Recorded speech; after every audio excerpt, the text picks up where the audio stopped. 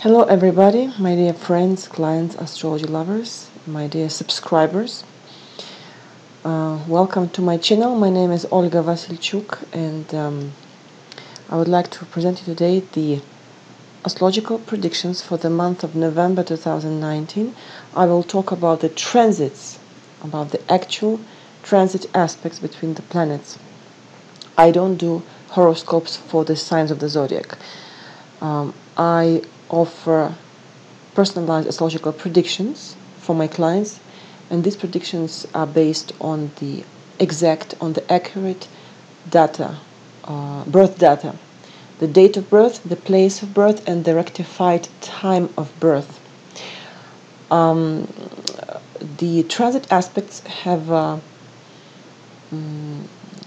influence on all of us, but they influence us, each of us, in a different way, in a different measure also.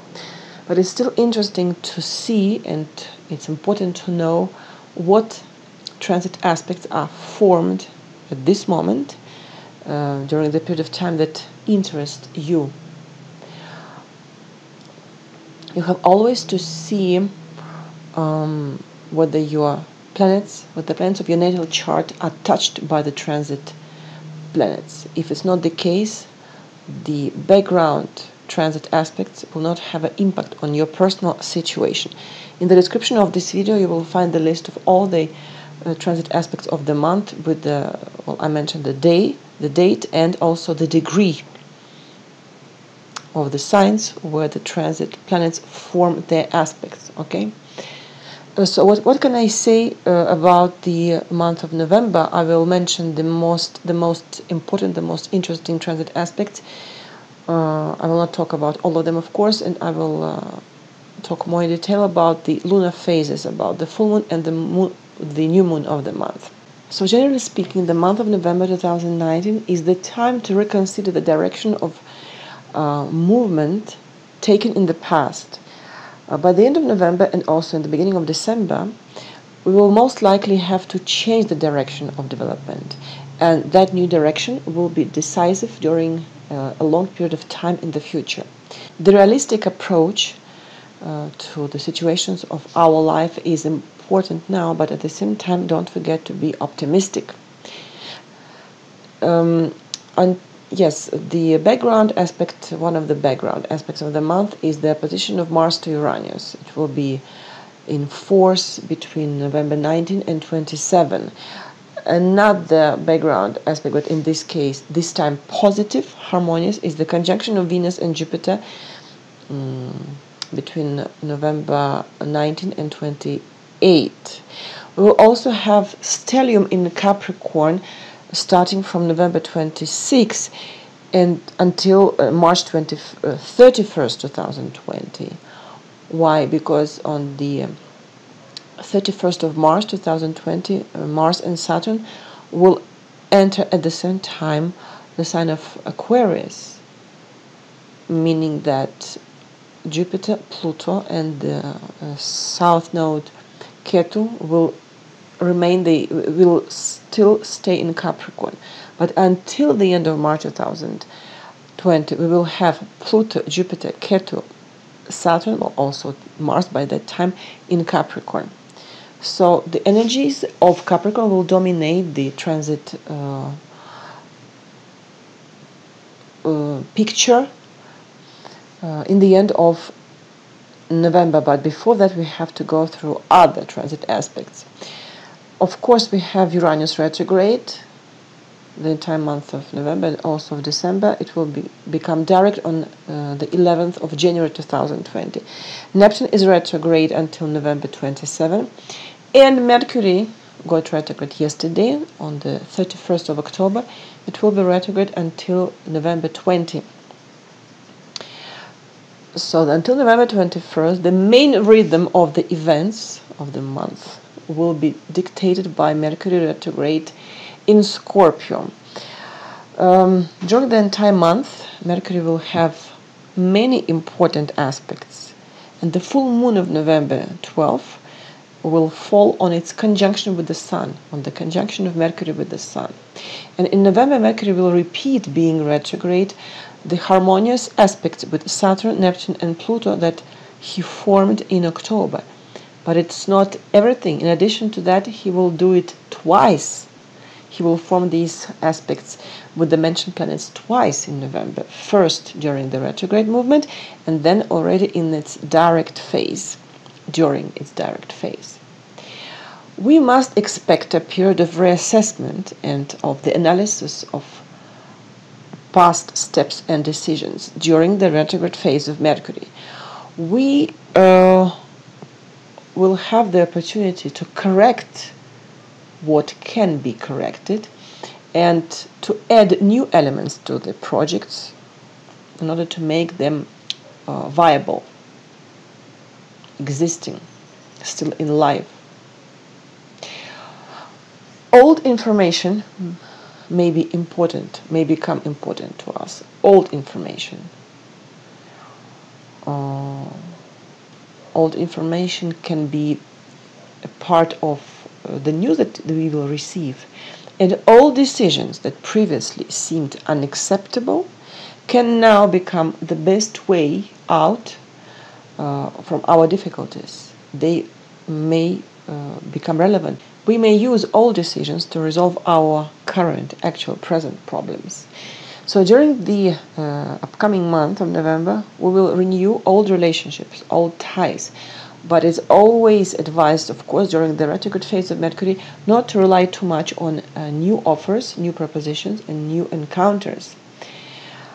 It's possible to discover old secrets during the Mercury retrograde, to unmask someone, to reveal ambiguous intentions hidden behind the decent decor. Mercury retrograde proposes us to return to the past, to make some revision, to reflect on our orientation, where we go, to think about where we go, to analyze our mistakes and to get rid of all the things that are irrelevant and useless. Old friends can come back into our life, so try to build relationships with them, with the old but still friends, in another way, in a different way. Try to develop relationships, already existing relationships, in a different form, in a different way. But during this transit, it's better not to start new learning processes and new educational projects. It would be more useful to summarize the accumulated knowledge and to continue studying the material already known and or already assimilated. So the period up to November 20 until the end of the retrograde phase of Mercury, it's not a favorable period for the purchase of real estate, for the start of a new business, and for its expansion, for all the important financial steps. It's better to let pass this transit of Mercury retrograde. It's also an unfavorable time for any major purchase, for the purchase of vehicles, cars, motorcycles, of the office equipment, of the appliances, and of the means of communication, computer, laptop, iPad, cell phones. It's better not to buy them during Mercury retrograde. And after the 21st of November, we are entering a period where we can summarize the information received during the retrograde phase of the planet. But it's better to launch all the significant startups and to announce new sustainable development projects only after November 26, after the end of the stationary phase of Mercury, because the stationary phase of the planet that can be basically retrograde is extremely critical. It's even worse than the retrograde phase, because anything that you will start during the stationary phase will be frozen in the future, totally blocked. So the very end of the month, the days between the 27th and the 30th of November, it's a good time for new beginnings, for the start of new relationships, of new cooperation and business partnerships. This is one of the most favorable time for the new businesses, for the new project businesses, plans in many different spheres of your life, many areas of your life, the end of the month. Until November 22nd, we are under the influence of the energies of the sign of Scorpio, of course. This sign encourages us to improve ourselves by transforming the world around us. The energetic field of Scorpio stimulates a high level of intensity and creates critical crisis situations. During the period of time when the energies of Scorpio are dominating, dangerous situations can occur more often. We can receive news about death, or we can face secrets, we can find ourselves in situations of radical transformation at the extreme borders of existence when confronted to death or and the end of resources.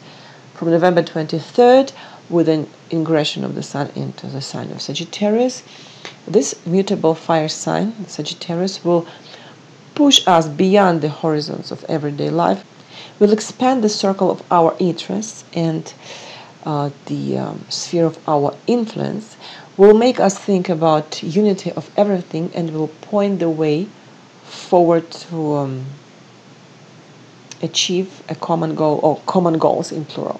The internal energy of November is determined by Mars. Why? In the beginning and in the end of November, Mars will be in tense aspects with the superior, very heavy planets. In the beginning of November, Mars is in square with Pluto on November 5th, and in the end of the month, in a position with Uranus on November 24. So during these periods, during the days close to the exact aspects, there is a high probability of social unrest, of revolutionary actions in a number of countries, of street riots, of terrorist attacks.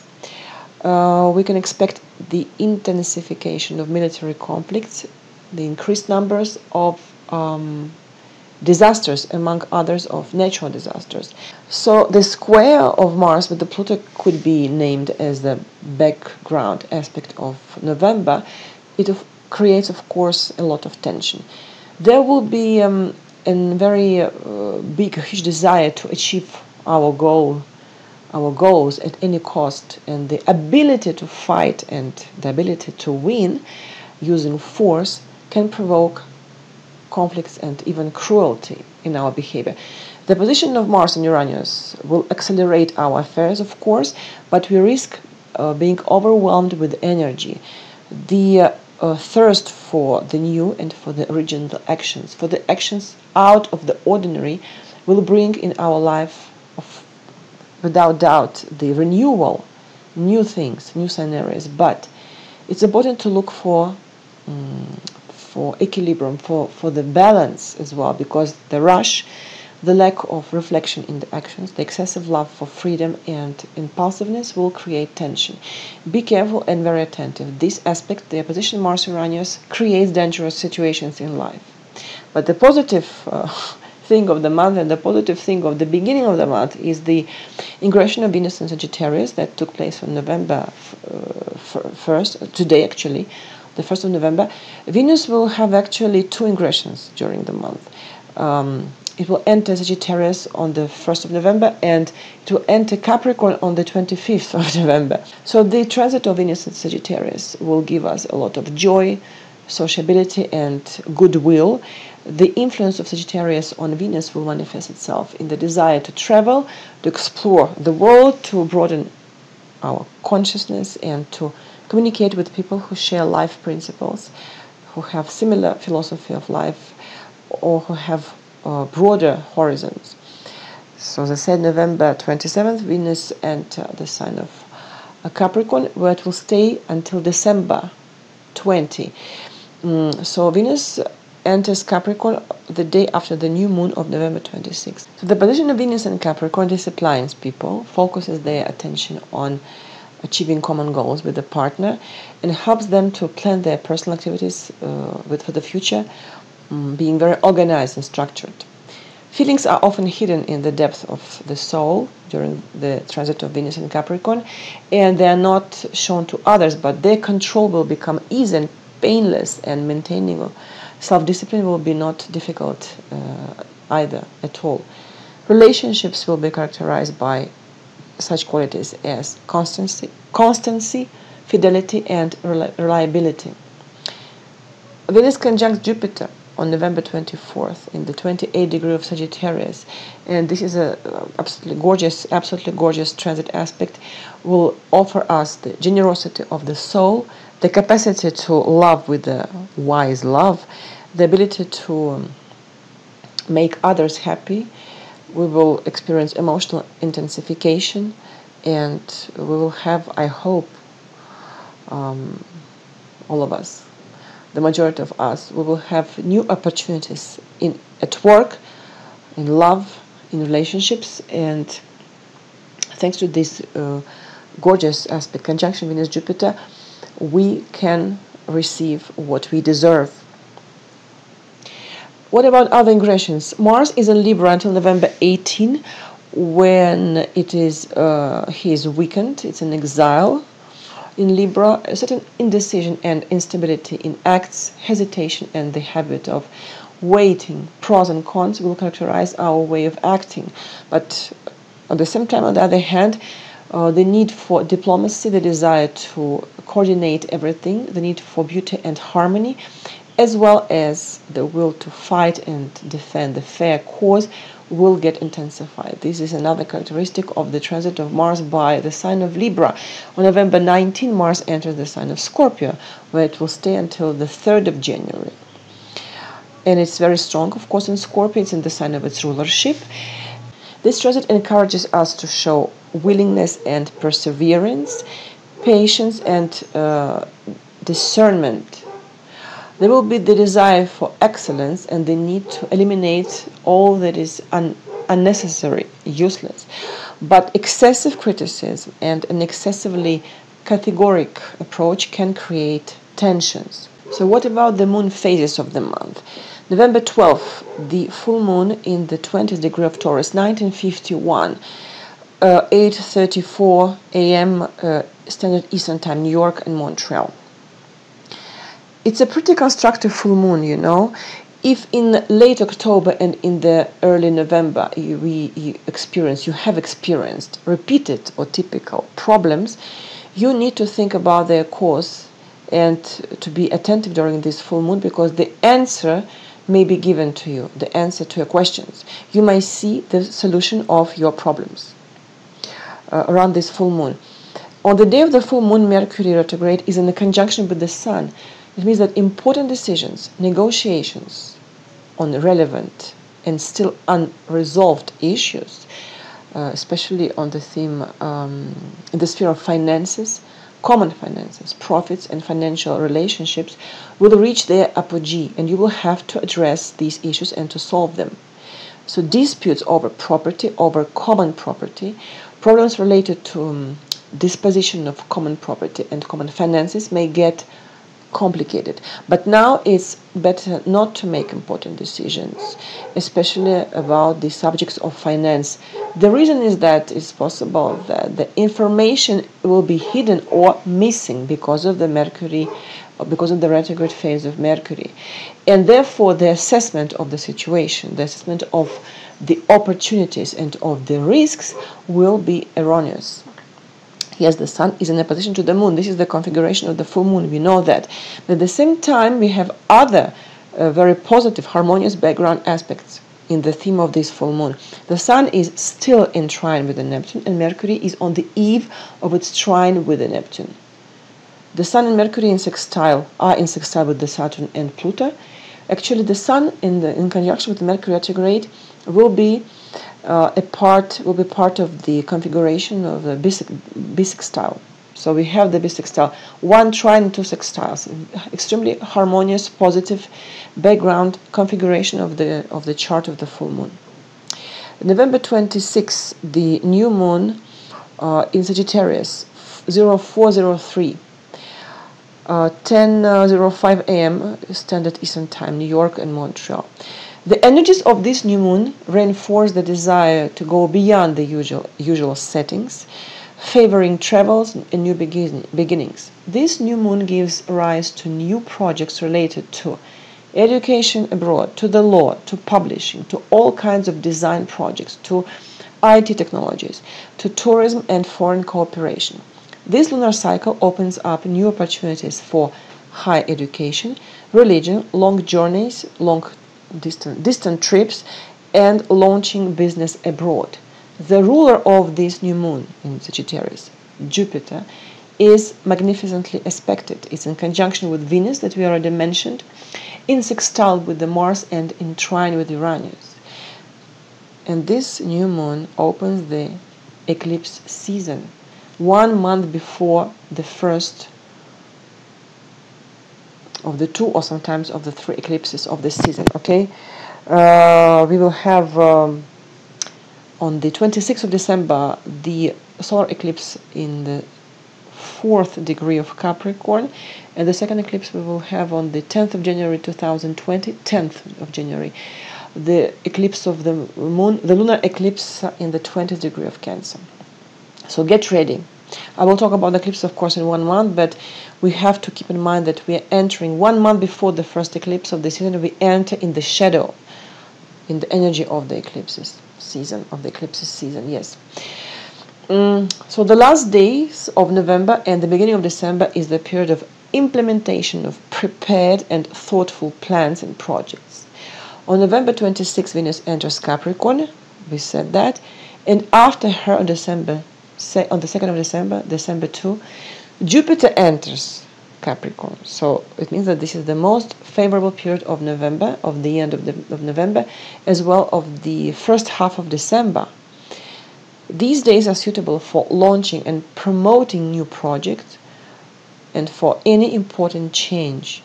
It's a great time for new beginnings in work and business, for shopping, for the start of new schooling programs, for changes of job, for taking a new direction in business.